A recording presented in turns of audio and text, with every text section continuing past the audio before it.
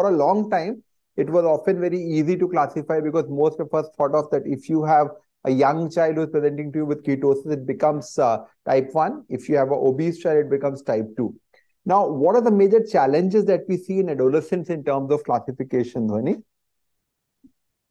In adolescents, while type 1 remains the most common cause of diabetes, because of increasing prevalence of obesity, type 2 is emerging, and one must consider type 2, especially with a strong family history and so there is a lot of confusion between type 1 and type 2. The key message, however, is that you should err in the side of caution of diagnosing type 1 rather than type 2, because otherwise you will be in a confusion, because you don't want to create acts of omission, which will basically mean that you will basically do a scenario in which you will be saying that, okay, I'm using not using insulin, and that is going to go ahead in terms of developing DK or other problems which may happen in that perspective.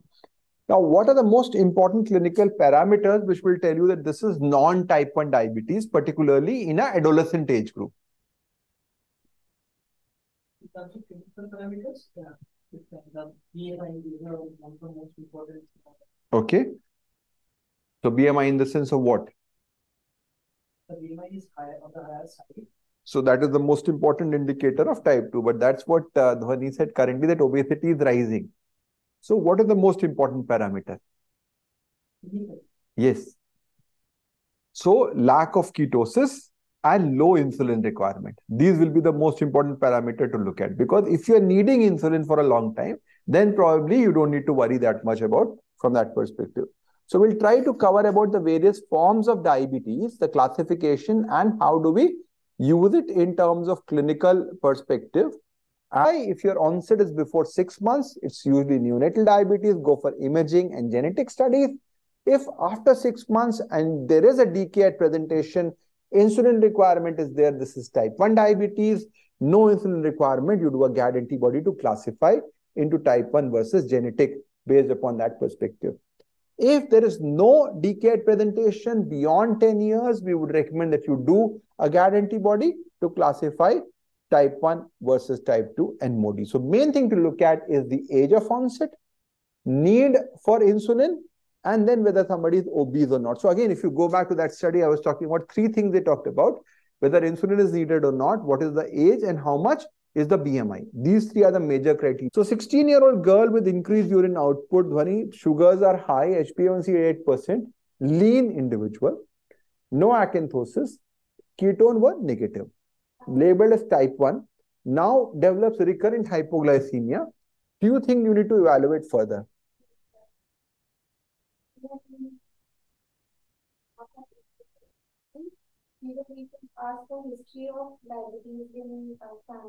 Yes. So you have to look at the strong family history. So can this be lipodystrophy-like scenario?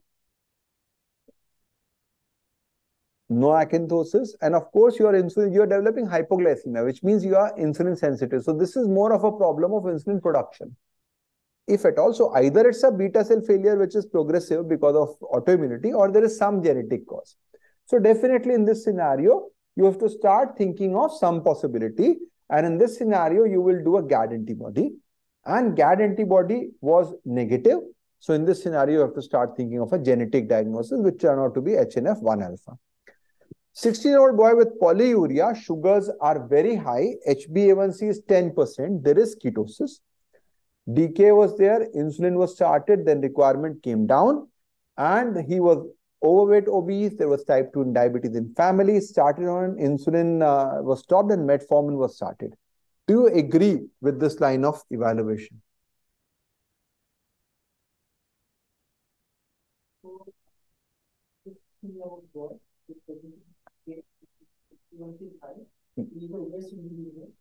Before considering this child as a type 2, you should always check for the autoimmunity before confirming that there is type 1 or type 2. I think in this case, you should first do the GAD antibody.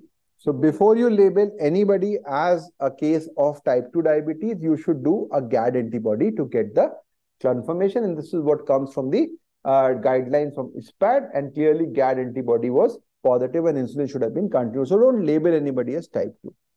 5-day-old girl with birth weight of 1800, failure to thrive, Current weight is 1600 grams, sick looking, sugar is high, ketone is negative, dehydrated, fluid and insulin. Do you think this is what form of neonatal diabetes, transient or permanent?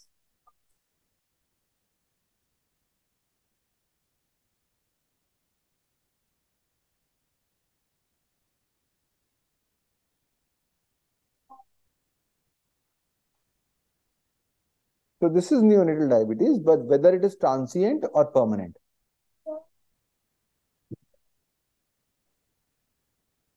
Very early onset, no ketosis goes more in favor of a transient. However, you cannot exclude that, but this is more likely to be a transient form.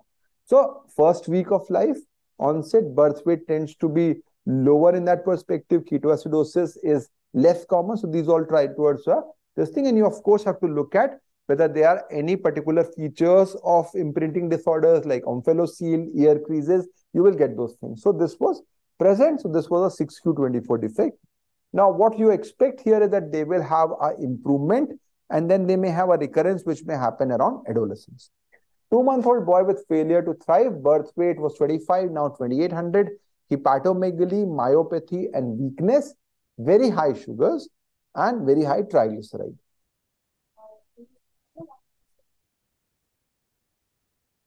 Mitochondrial.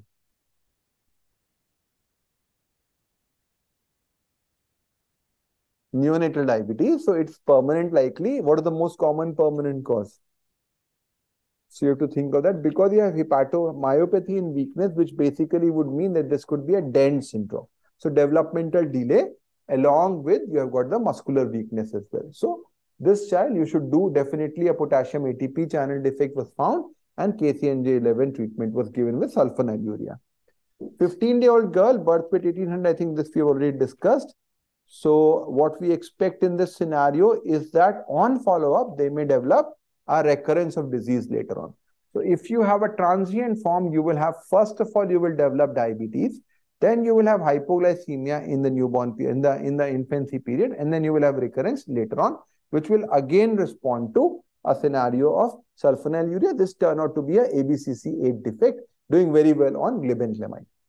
12-month-old girl with failure to thrive, birth weight is 2500 grams, blood sugar is 360, non-ketotic. Family history of consanguinity. So what is the very significant cause of consanguinity and diabetes? The most common form of genetic diabetes. Most diabetes are like what? They are recessive or dominant? Monogenic ones. They're generally dominant. So which one are recessive? So thereon you will get the answer for this. So family history of consanguinity. So this is most likely to be a scenario of Walker-Trellison syndrome. So if you have a digit abnormality, if you have got some skeletal dysplasia, there is a family history of consanguinity. Walker-Trellison will be a very, very important scenario in that regards, and you will identify them. 2-month-old boy with failure to thrive, blood sugar 320, multiple skin infections, diarrhea, and GAD is positive. So do you think this is type 1?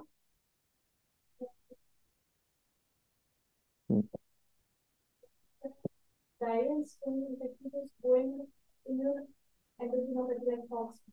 So it is more like a IPEX syndrome, FOXP3. So definitely GAD positivity is not because of type 1. This is suggestive of an immune diabetes in that scenario. 14-year-old girl with polyuria, sugar is 340, HbA1c is elevated, non-ketotic, slightly obese, family history is there, labeled as type 2 and started on metformin. Again, do you agree or not? So definitely you have to do the GAD antibody here. Otherwise, they will develop into decay. So this message again is very, very important that do not label anybody as type 2 unless you have excluded autoimmunity in this scenario. 11-year-old girl on routine investigations, blood sugar fasting is 118, prandial is 131. She is lean. There is no acanthosis. What do you think about these results? Is it diabetes, first of all? This is pre-diabetes. But a lean individual developing pre-diabetes.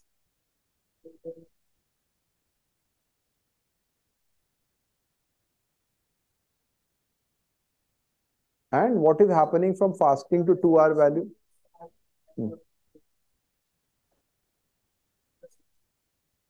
Yes. So you have to ask for a family history. There was non-ketotic. HbA1c was also in the pre-diabetic range. And once somebody gave insulin, developed hypoglycemia. Now, all the mother and her sisters, which means maternal aunts, actually had the similar picture. And they did not have a problem until they became pregnant when their sugars used to shoot up. So this was a classical case of GCK deficiency, which is there in that regard. 15-year-old girl with osmotic symptoms, fasting is 220, 2 hours is 380, HbA1c is 10.4, DK managed with insulin, lean, no acanthosis, family history in mother. Okay. And there is fluctuating sugars. Sometimes she is off insulin also for a few days, then develops hypoglycemia if you give insulin, then hyperglycemia. So what are you thinking here?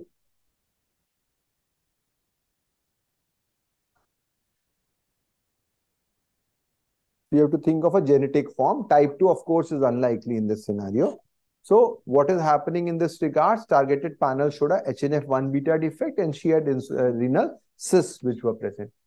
17-year-old boy with weight loss, fasting 140, 2-hour 220, HbA1c is 8.5, ketone negative, BMI is 26.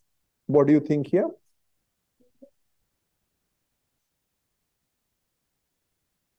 Normal blood glucose and metformin was stopped.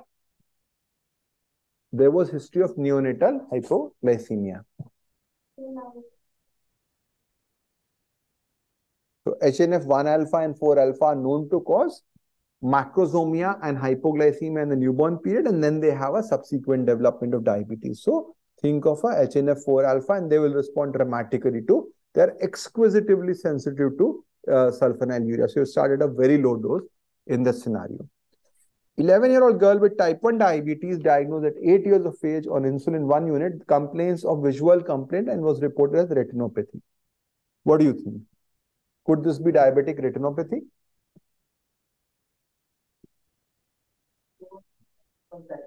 No, 3 years before. 8 years. There is less likely chance of extremely unlikely, because it is considered that in the prepubertal age group, the chances of diabetic complications are much less. So what will you think of? You have to think of other things. There was optic atrophy. So now you should do a genetic testing. So if you have a non-autoimmune type of diabetes with early onset quote unquote retinopathy, think of a Wolfram syndrome as a possibility. 14-year-old girl with emaciated appearance, blood sugar fasting is very high, 2 hours is 566. There is very high HbA1c, ketones are negative. BMI is very lean. So what are you thinking of? So this is classical presentation of lipodystrophy. Their insulin requirements will be very, very high. So in this scenario, you may think of a addition of leptin. Otherwise, treatment is very, very difficult. 19-year-old girl with developmental delay, visual defect, deafness. And random sugar was found to be 240. So she was not diagnosed as diabetes till now. HbA1c is 8.4, GAD is negative. On metformin, she worsened. So what do you think is happening here?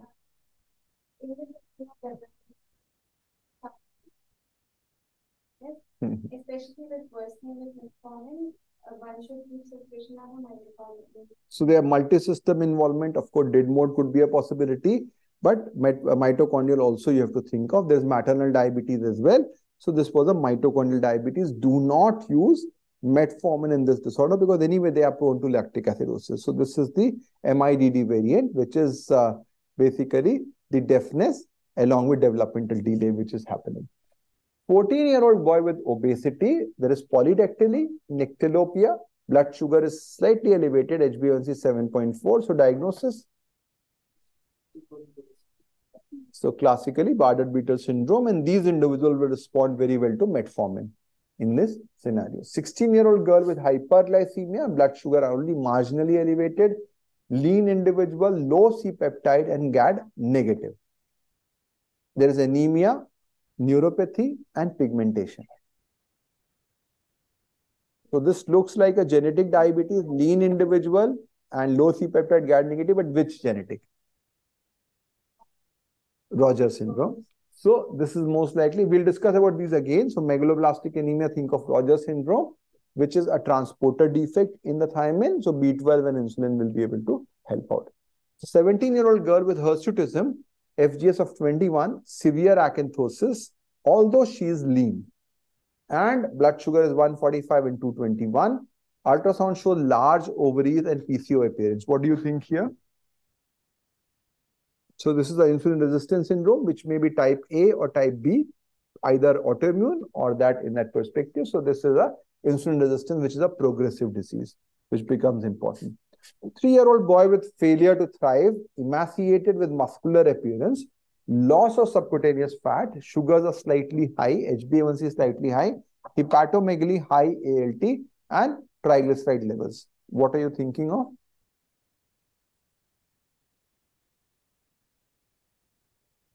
And there is acanthosis also. So, and this is very early onset, so it will be more like a congenital form of lipodystrophy. Acquired typically happens after a autoimmune disease. So this is more like a congenital form, and you can have various defects like AGPAT2 defect, which are also there. 12-year-old boy with polyuria with developmental delay, hyperphagia, infantile hypotonia. So the diagnosis, I think, is very clear. This will be a classical feature of Prader-Willi, and this was a classical scenario which you have to think of. So definitely there are various disorders which can be associated, and you can think of metformin and GLP-1 analog. So to conclude, this is our complicated algorithm. If somebody is less than 6 months of age, you consider neonatal diabetes. 6 to 12 months GAD antibody negative, then you consider neonatal. Between 1 to 10 years, mainly it's considered type 1, unless the insulin requirement is below 0.5 unit per kg per day for a period of 1 year. Then you do a GAD antibody. If GAD is negative, go for genetics testing.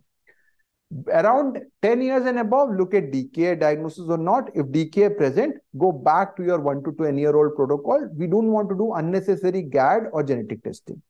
Above 10 years, no DKA diagnosis. Then you can think of, if the child is overweight, in that scenario, you do a GAD antibody to identify type 2 diabetes. If the child is lean, then you continue the same cycle, wait till at least 1 year to identify that. And this is something which helps you achieve the right diagnosis.